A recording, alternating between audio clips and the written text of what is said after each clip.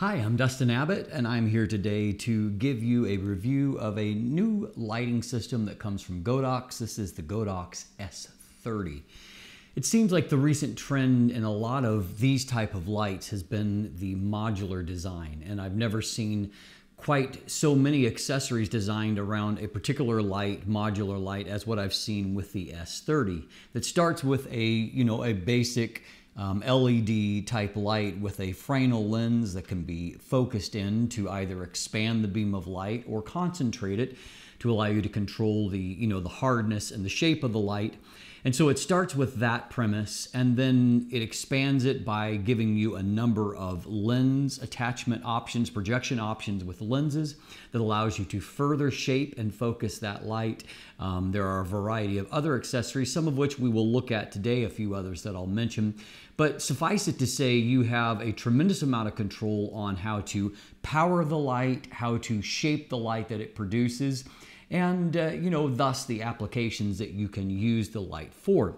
Now, 30 watts at the end of the day is not an incredibly powerful light. However, when it is focused down through some of these projection type options, you can quickly get to lux ratings as high as well over 9,000 at about 1 meter distance. And so it's capable of taking a relatively a moderate amount of light and shaping that into a tremendous amount of light. So today I'm going to demonstrate a few of these accessories, demonstrate to you how you can shape the light, and then give you an idea of maybe who this lighting system might be for. So first of all, let's talk about power here for a moment. And as you can see in front of me, I've got a wide variety of options here to power this. And so starting off with the actual power system of running it off AC power. So you've got a power brick that kind of looks like the power brick for older laptops, maybe for example, something about that size. And then you have got the actual port where you actually connect into the light in the back that almost looks like a mini XLR for an audio type cable. So there's a little release that you have to pinch in to loosen, and then you can attach in the various AC or other lighting options. So once you've attached the AC power, you have quite a long, probably pretty close to 10 feet, 3 meters of cord, and so you've got a lot of play to work with that even without using an adapter. So there you've got your basic AC power, which by the way, it's only on AC power that you get the full 30 watts of power out of it. And so obviously if your goal is to get as much light as possible, that's your top pick there. However, interestingly, there are a couple of other options that come with it. You also have the option of running it off battery packs. And so here you've got an option, you can actually attach it right onto the yoke here to where you can put this adapter for batteries, and you can use the Sony NP-F whatever batteries, series batteries. This is a 970 that I've got on here. And so you can attach that in, and then you've actually got two different lengths of cable, in case you don't actually want to attach it right there. You have a longer cable if you want to mount it some other place. In this case, I've got the shorter cable, so you can just kind of run it as cleanly as possible into that. So this leads me to my one complaint about this actual battery system, and that is that this battery adapter does not seem to hold the battery particularly securely. And so, there is a release mechanism that you should have to use here, but as you can see, I don't have to use it at all. And as a byproduct of that, I have had issues when kind of just transporting the light around on a light stand where the battery's actually fallen off. And so I would have liked to see a little bit more of a secure system for that. Obviously, you have the option to remove this battery attachment housing if you don't want to be using the battery. And so it is a nicely convenient system for that. Now, the third power option is actually another interesting one, and that is that you have a yoke that just goes to a USB end. So you can actually even run this off of a power bank. And so, the only downside of running it off of either the battery or a power bank is that your output drops from 30 watts to 10 watts. And so you only get about a third of the power through that. However, of course, if you're shaping the light and focusing it down, it's better to have that option than to have no option at all. You just may be in a situation where AC power is not an option for you. And so certainly it is useful for that. Now let's just take a look at the actual design of the light itself. Here, obviously, you've got some various hot heat sinks here to allow it to dissipate heat. And if it's been running for a long time and maybe starting to heat up, there is a fan that will, lightly run that you can't hear all that much, but you can hear it if you're right on top of the light. And it will turn itself back off when it is sufficiently cooled. And so it doesn't run all the time. So for the extents that I've used it for, it's actually been essentially silent because it isn't long enough to build up a lot of heat. So then on the side here, there is a wheel that allows you to control output anywhere from 10% up to 100%. Now, one thing that kind of threw me initially is that it said 5600K, and so I was looking for another control to, to change the color temperature of the light. It displays the color temperature of the light there, but you can't actually change it through just a switch. That requires the use of additional accessories in the form of gels. And so anyway, just something to be aware of for that. Now, the second thing that you have here at the back is you have a separate wheel that allows you, or dial, that allows you to control the amount of the light's beam's focus. And I have it down at the minimum distance, and so it doesn't blind you. As you turn that dial, if you look down through the heat sinks at the top, you can actually see the assembly moving forwards and backwards behind the outer Fresnel lens there. And so it is either focusing or broadening the beam by using that control. So where things get really interesting here is that this light is designed to be used with a wide variety of accessories. And so that can be as simple as a barn door type assembly. And in this case, it's a barn door with on two sides, it's got various leaves that allow it to store flatter, for one thing, but also allow you to further shape the kind of light you're wanting to use. Using these accessories is very easy. It's just a matter of dropping them in here, and then there is a latch at the top that drops down into place that will hold that securely. And so then you can further shape the light in such a fashion and easily remove there. Now, of course, one of the main features here is the ability to use a projection accessory here and then also some lenses. And so in this case, I only have one of those lenses. That is the 85mm f2.8. There is also a 60mm, I believe that is an f2. And then there is a 150mm that is also f2. And so, obviously the f-stop rating, it controls the amount of a light that actually comes through. And so you have the ability to move this forwards and backwards to further focus the light down. And so it's the same kind of system where you're just taking that and you are dropping it into place and using that latch assembly to hold it down.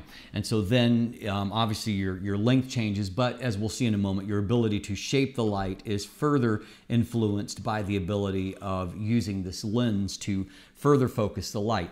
Now, also intriguing is that here in this middle housing here, you also have the option to use a couple of accessories. One of those is this really, cleverly designed aperture iris. And so as you can see, it retains a really circular shape. As you kind of open and close the aperture, this assembly here is $55 for it. So you can actually drop this aperture iris housing down into the kind of accessory slot here, and then you can use that lever to further shape the light and to either focus it down or broaden the beam that you are extending out. Beyond that, into the slot, there are also other options that you can put in there. You can drop gobos in there to show various lighting effects. You can put scrims in there to kind of have a shading effect from one side to the other. And you can get those kits relatively inexpensive. This set of nicely made scrims is $17, for example. Beyond that, you can also put gels in there. There's a little framing shutter, like leaf blades that you can drop in there. There's a softbox accessory that can go on here. So you've got a really broad range of accessories that you can attach to this to further shape and control the light. So back to the original concept of this being very much a modular light. Now we're going to take a look at how you can actually shape the light and how much the light beam changes as you utilize these various accessories. So here's a look at how the basic light pattern changes as you move the internal assembly with just the basic light. And so as you can see, you can really focus down that light from a fairly broad spread. This is the smallest point, and then going all the way back, you can broaden and soften that light spread depending on how you move the internal assembly forwards and backwards. Now you can further shape that light by the use of the barn door accessories. And so obviously when using the barn doors, you can focus down if you want kind of a squared amount of light. You have the option of utilizing that, and so creating a much smaller focused amount of light, and then you can use the internal housing to further shape that light down to where you're just kind of changing and altering the shape and the actual spread of the light. Opening back up these barn doors allows you to see the difference in shaping the light between the two options. Now you can also utilize the iris in conjunction with the barn door assemblies, and so as you can see, when you completely close the iris here, you can almost eliminate the amount of light altogether. And so it can be really useful for example, opening a scene where you're bringing up the light, giving you a lot of immediate and intense control over both the focus of the light, but then also the quantity of the light that's coming through the aperture iris. So here's a look with the 85mm projection unit. And so this is with everything fully retracted. You actually have two assemblies that you can actually move forward and further focus that light down. And so there is using the lens itself. And then also there is a secondary housing that you can extend out, and so that you can further focus down that light beam. Now if you add into that the ability to move the Fresnel lens or the assembly and the light itself forward and back, you can see that you can both soften the light and reduce the amount of light that goes through there at that point. Now you also have the option of adding in the aperture iris, and so that you can very smoothly close down and reduce the amount of light that goes through the lens, or you can obviously intensify it, and so it does give you some immediate control over how that light is going to be shaped. Now if you actually retract the lens to its farthest back position, obviously, and then use the iris control, that obviously gives you more control with the actual size of the light spread there, along with the intensity of the light. My one criticism of this, even though I like the way that you can shape the light with the S30, I find that most of these accessories do not attach in an overly secure fashion.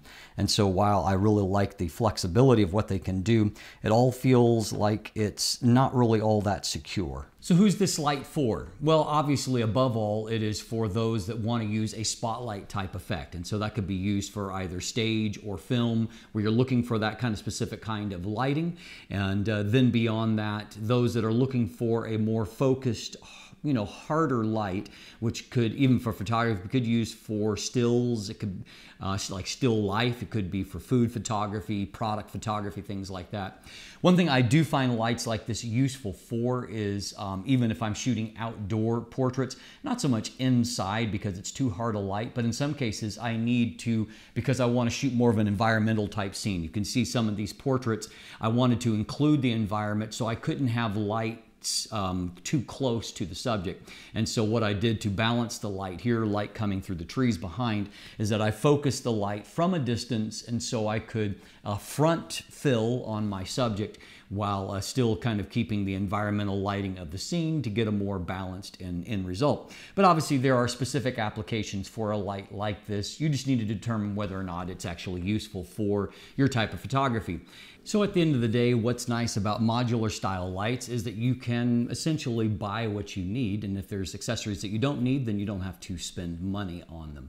So if you're interested in the Godox S30, I've got linkage in the description down below so you can go and explore a little bit further, and maybe go ahead and purchase one for yourself. There is a discount code there for the Per Gear store. It might help to save you a little bit of money on that if you're interested for it. They're one of the main distributing stores for Godox products. Beyond that, there's also linkage there to follow me on social media, to sign up for my newsletter, to become a patron. And if you haven't already, please click that subscribe button right here on YouTube. Thanks for watching. Have a great day.